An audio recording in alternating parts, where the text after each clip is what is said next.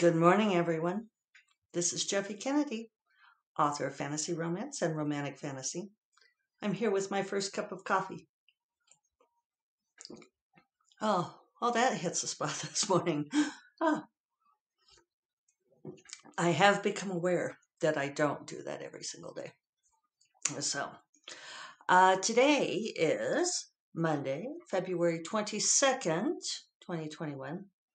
My mom texted me good morning, as she does every morning, and she told me it was 2/21/2021. I was like, oh, how cool. And I was all fixing to say something about that today, but then it turns out she was wrong. She misled me cruelly. So I missed 2/21/2021. Although Dorinda and I have been observing all month about the various combination of twos and ones and zeros.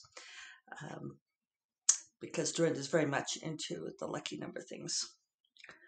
So, to do earrings before we go too much farther, I'm wearing these, they're just these silly little beaded earrings. Showing you on the video, they are little stars. It's a 6-pointed star with a black bead in the middle and 3 little orangey beads dangling off the bottom. And they seem Halloweeny to me. So I keep them around for Halloweeny type things, although I don't wear them tons. But in honor of that, I am wearing my Dia de los Muertos t-shirt that a friend, actually a classmate of David's from Acupuncture College, made. Nori Wilson, she's got signed. She made this in 95.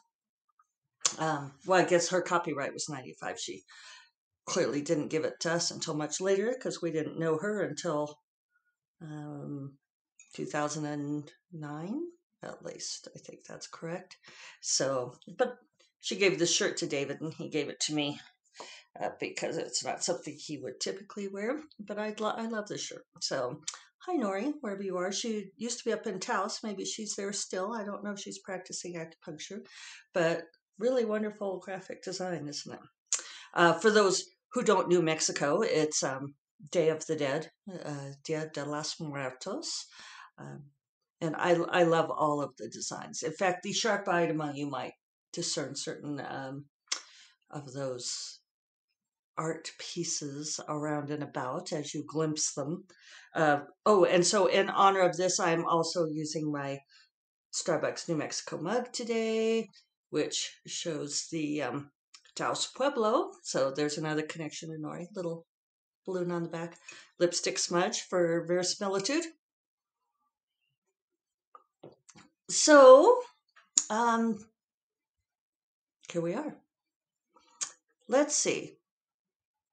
It was a pretty laid back weekend for me. I was going to go out and have drinks with Megan Mulry, but then she was feeling sick.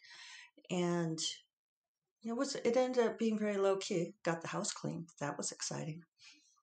For those of you who listened on Friday, I'm going to get emotional. Sorry. Surprisingly emotional. So I talked a lot about how it's hard to ask authors you admire to read your stuff, but I screwed up my courage and messaged this famous author who we will call, what shall we call her? We will call her Mary. And I've messaged Mary before. I think I mentioned that we are friendly, if not friends. And so, David was bugging me. He was like, what can it hurt to ask her to read Dark Wizard? And my other friend, Jane, who is much closer with her, said, just ask her. It won't hurt her to ask. Tell her I said to ask. And so I messaged Mary and I said, I hesitate to ask. I know it's a big ask. Um, and she wasn't horribly mean about it, but she did say no. And she said that Jane should never have volunteered her, not knowing everything that's on Mary's plate. And yeah, it sucked. It sucked, people. For no good reason, right?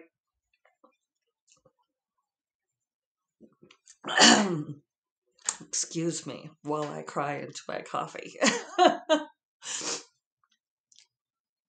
I don't know why it bothers me, but I wanted to share that with you because sometimes that happens, right? So, it's okay, Mom, really. I should erase this and start over, but I won't. So anyway, I'm probably going to ask a few other people if they will give it a shout out, and lots of you have already given it a shout out, so it doesn't matter. But one thing that I will say is that this author, Mary, has been unkind to other authors in a similar way. I mean, she's maybe just a brusque person. And when I told David, who had been really encouraging me and saying, well, you should just ask her. Worst that can happen is she'll say no. But it's not true. The worst that can happen is that you come away feeling a little less than.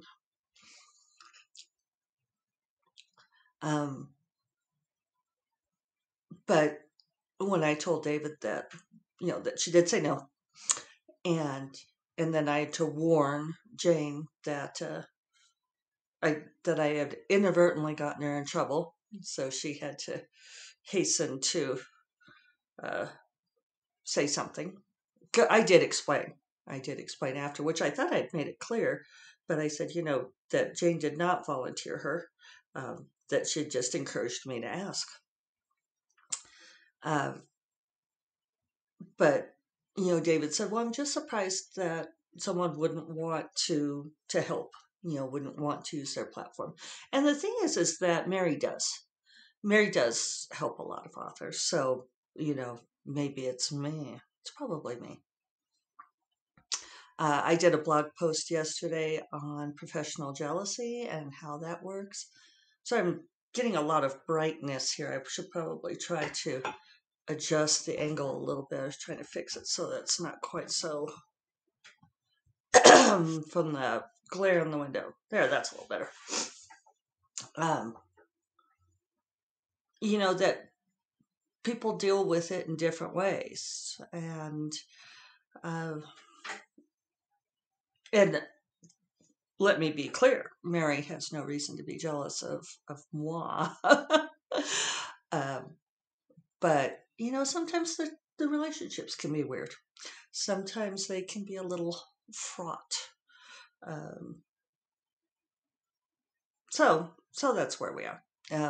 I just wanted to touch back on that, tell you all of my, that it did not go well.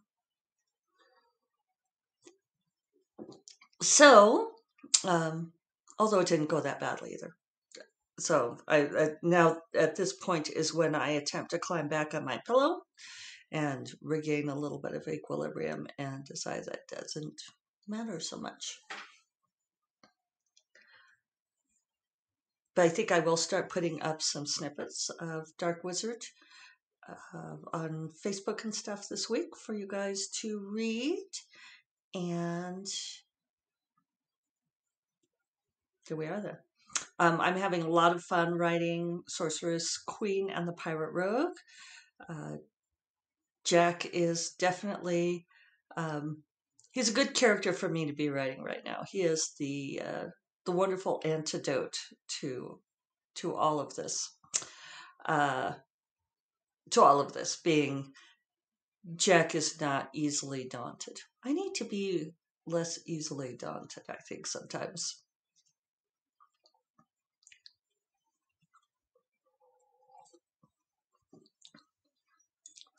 But yeah, I'm like past 33,000 words on that book, so it's screaming along. I need to do first past pages on The Promised Queen. Those are due March 2nd, week from tomorrow, and I haven't touched them yet. Part of my problem is that, and this is like due to COVID, right? Is that they are on PDF, and always in the past they have sent me paper proofs, and but they didn't even offer this time. Oh, was not an option. I think because they don't have access to their printers and so forth. So it leaves me in a bit of a conundrum. I'm trying to spend less time on the computer. I don't want to read that whole book on the computer, on the laptop. I also don't really want to print it out. And here I'm being a hypocrite. What does it matter if it's my paper or their paper? It's, an expense, but it's not a huge expense. It just feels like such a waste. But it's a waste whether they print it or I print it, right? So I need to make a decision there, which so far is not, that decision energy has not presented itself to me. I kind of had the idea I would spend the weekend reading it, and I didn't. And I think that future Jeffy is not going to feel any different. Future Jeffy of 5 days from now is not going to feel differently. So I am going to have to get a grip. I might just print it out. Yeah, because I know I don't want to read that whole thing on the computer. That probably means I need to get more paper. But then at least it'll be preserved for posterity. I can send it down to my author archive down in Texas, since I do have one. As far as technology, thank you for the feedback. Those of you who have commented, I think I am obviously just doing it this way. I'm going to do it through Zencaster with the video and the audio together, upload to Buzzsprout and to YouTube, and probably just not bother with Instagram. Maybe I will do a little snippet to Instagram. Maybe that's what I should do. I'll do a snippet to Instagram and then point you all to the YouTube video or the Buzzsprout. It's not ideal, but yeah, trying to keep it under 15 minutes sometimes works, but sometimes I do feel like I'm cutting myself off. I have been encouraged. Grace had suggested to me, like a year ago, I was trying to make these a little bit shorter because she said it was like the attention span of the person. That like 15 minutes is the max. But 15 minutes goes pretty fast. Unless I'm really like totally brain empty and have nothing to say. We have to allow for the time for me to cry into my coffee, people. I mean, I shouldn't say that because then it makes me weepy again. Do you guys do that where like if you talk about crying or if you, it's like you can maintain just fine until somebody asks you if you're okay. And then you go, no. Yeah, I didn't. It's hard for me to decide exactly why that's painful. And I need to stop talking about it or I'm going to keep crying. Ugh. It's a truth, though, that as much as we attempt to be, I don't know, step away from our work to say that what I create is not me. It's good advice. I've given you guys that advice to create that division. Ultimately, it's very difficult to separate ourselves from our creations. And it might be the wise and logical, mature, I almost want to say manly, to step aside and say, well, doesn't matter to me. But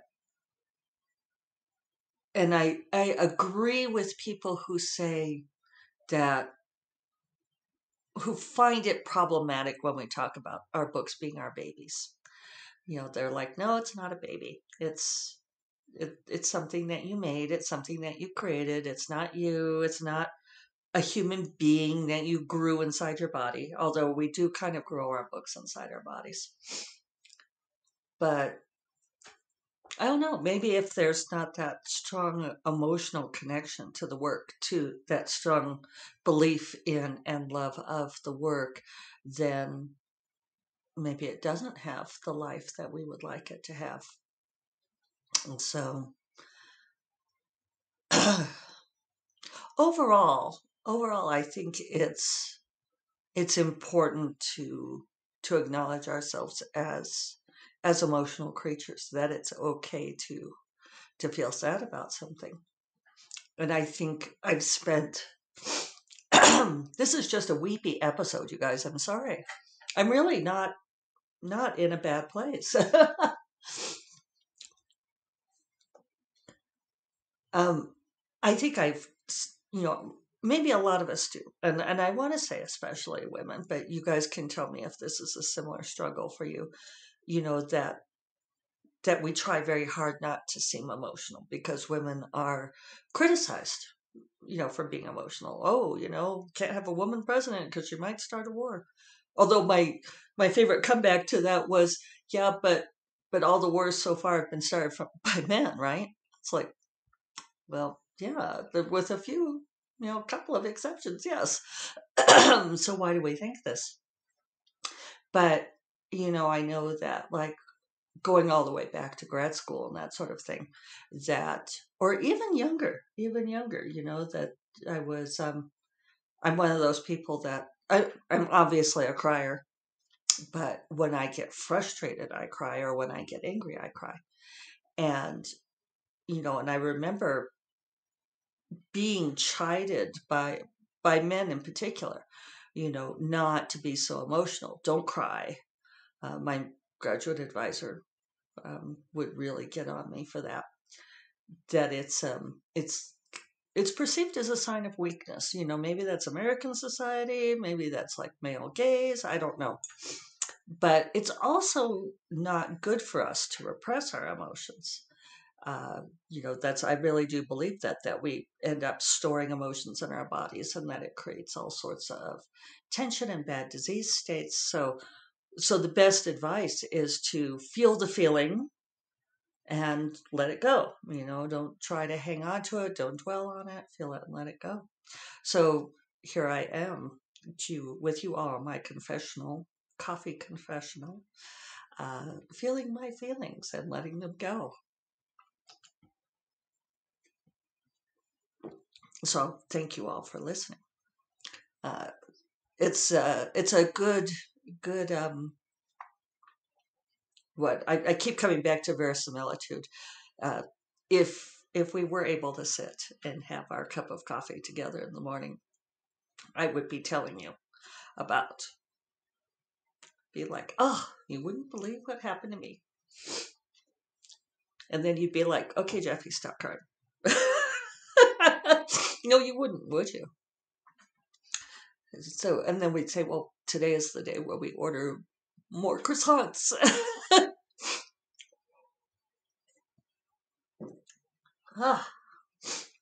So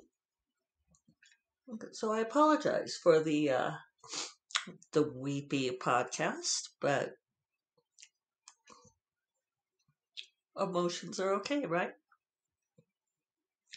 We keep telling ourselves that. Well, I do feel better. And now is when I would say, okay, so tell me about you. How was your weekend? Feel free to let me know.